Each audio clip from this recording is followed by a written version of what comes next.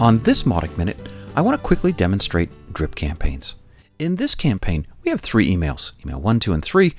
Email 2 will be sent after 7 days, and email 3 after 14 days.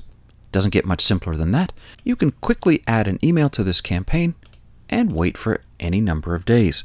Note the number of days here is from the initialization of the campaign, not from the last email. In this slightly more complex drip campaign, we have the same 3 emails being sent 7 days apart, but now we've added some decisions. If the first email is open, add 5 points.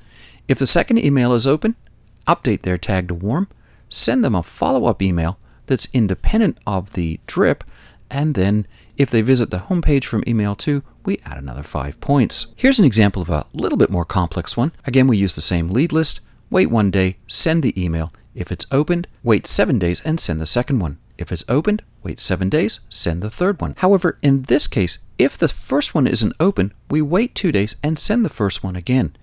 If it's opened, then we send number 2. If it's not, wait 2 days and remove them from the list, and so on and so on. Here's a screenshot of Mautic.com's own drip campaign. You would get 14 emails over 14 days. You'll notice that we don't connect the emails simply because there are no decisions here to be made. We just send out those 14 emails. And that's a quick overview of building drip campaigns in Mautic.